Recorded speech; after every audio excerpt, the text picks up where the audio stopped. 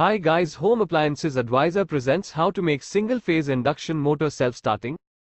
A single-phase induction motor is not self-starting. To make it self-starting, it can be temporarily converted into a two-phase motor while starting. This can be achieved by introducing an additional starting winding, also called as auxiliary winding.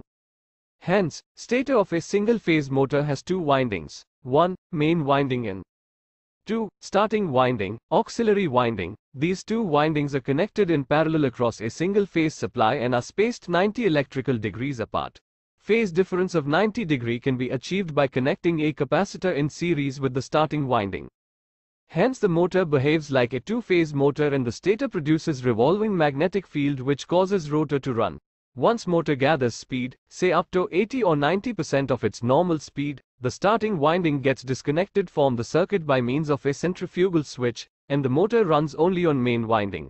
Thank you for watching video. Please like, subscribe, comments and share. Prepared by Mohan Chandra Papane.